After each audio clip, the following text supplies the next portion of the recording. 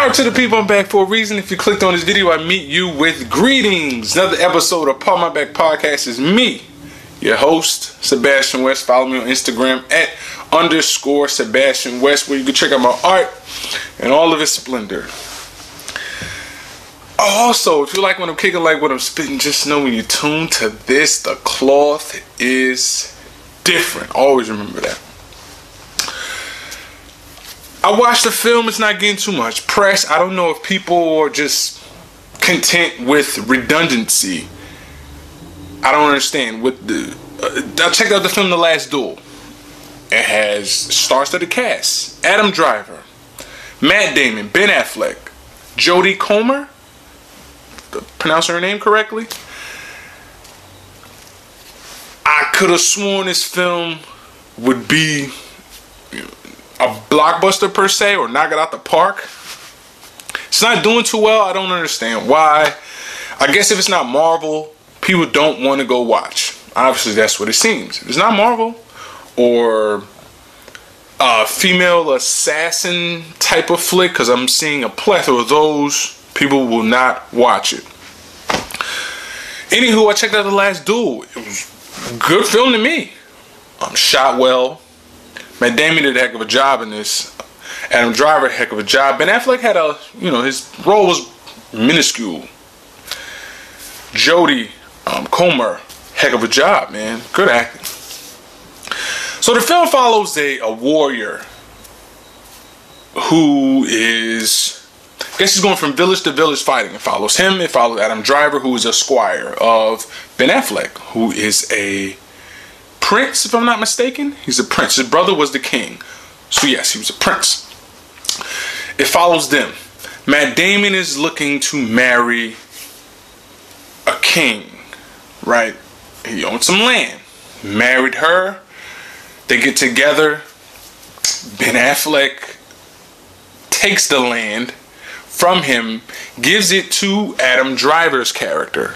It's some beef brewing already. So this film is shot in from three different perspectives. The wife of Matt Damon, Adam Driver, and Matt Damon. It's shot from those three different perspectives, which I like, man. Salute to the director, man. Heck of a job with this. I'm interested in these sort of medieval type of films. I guess everyone isn't. I'm not able to recall the last one that I seen, to be honest with you. We don't get these films like this on a regular, so I don't understand why people didn't tune in. I want some diversity. This film broke up the monotony that we're getting as of late. We're getting the same films as of late. I guess that describes me like me. I will talk about films that people may not be privy to. I'll try to shed light on them. I'm not the front door type of guy that's going to bring you the movies that everybody's talking about. I want to try to break up that, man, and bring something that's different. That's why I talk about certain films like this one. So let me get back. Sorry, went on that tangent. I just had to talk about that. Let's get back to the film. So yes, it follows Matt Damon. He's once again, it's a warrior, marries the young lady of the king. They take his land. Get Adam Driver, who's a squire of Ben Affleck. And in Adam Driver character's mind, Matt Damon's wife wanted him. In his mind, okay? Wanted him. So he pulls right up on her at her crib. And I guess through the past times, he saw her as flirting with him. Now, her sisters kind of put a bug in her and say, isn't it cute? She's like, yeah, it's cute, but he's a fool. I don't want to deal with him. Boom. This film was great. It's just one particular scene that I'm just the sexual assault. I don't do well with those. I'm just not in watching the taking of the box. I'm just not. Taking the poems is a violation to me. I don't want to watch it. I fast forward it. I'm just not with that at all. I don't rock with it at all. I don't like seeing it displayed. It's just cringe-worthy to me. I'm not watching it. I'm just not. So it had that in there, and then it showed her perspective in which what she was saying when he thought that she was flirting with him, she was actually dissing him. And it showed Matt Damon's side of how what he was going through during this time when, you know, when he was away fighting. It showed that. And it showed Ben Affleck. Ben Affleck was a wild dude in this film. He was wild. Had 8 kids. He was having orgies. Just wild character. So the last duel, the showdown, she was put on trial. She's like, you know, we are accusing this of the squire. It leads to death. They pressed her in court, all men, like they pressed her. I feel kind of bad for her. They pressed her, stated that, listen, look, you know, if he loses, Matt Damon fights Adam Driver, if he loses, we're going to kill you and humiliate you for even bringing this up. Adam Driver's character denied it. He denied it the whole time. The duel happens.